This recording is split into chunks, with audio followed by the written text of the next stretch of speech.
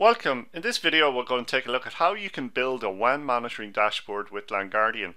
My name is Darragh Delaney from Netfort. So let's get straight into it. I'm logged on to my LANGuardian here.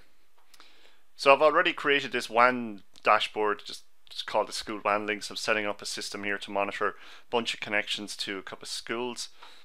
So you can either add one or click on an existing dashboard, just go in and edit that. So you have the option here of changing the title, or as I said, you can also add a new one. So if you want to start off blank canvas, a brand new dashboard. The next step, what I recommend you do is for every subnet that you have, whether it's in a remote location or whether it's local, define it as a report variable in LANGuardian. It makes setting up reports and trends so much easier.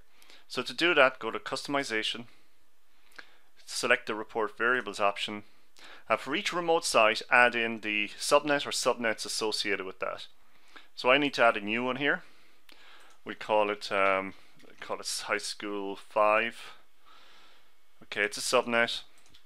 The value is 10.1.1.0/24, and also comma separation if you have multiples, no space, 10.5.5.0/24. So for each location you can define the range of subnets associated with it. Give a description if needed. All associated with High School 5. Okay, so that's my report variable. So I've defined them all here. So next step then is to create a trend graph and also a report for that location. To do that, click on all reports and select the very first one here, which is top protocols. In the field source or destination, just click on it and select your school. So in my case, High School 5, and run the report. So this then shows me all traffic associated with that school, or in your case, if it's a remote site, all traffic going to and from that site. Next step is to click on Actions, and you want to trend this. So we'll call this High School 5. Make sure total is ticked and create.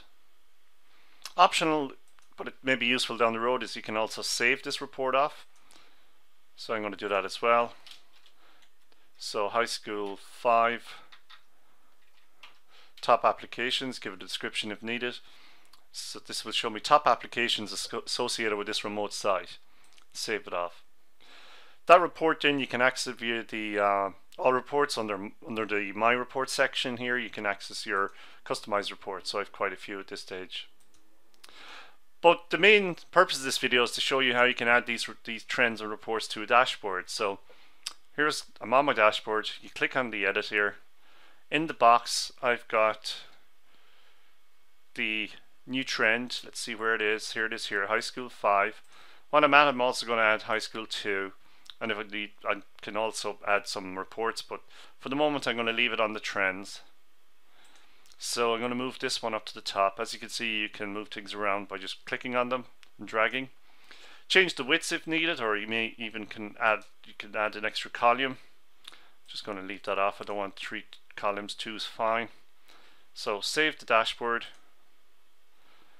And now I've got a view here of all of my links in one place. And if there's a problem like this peak here, I can simply click on that peak, see what applications were going up and down the link, drill down and get some metadata. In this case we can see the files that were copied up and down that WAN link. And then drill down further, you can even get things like usernames by clicking on the button here at the top.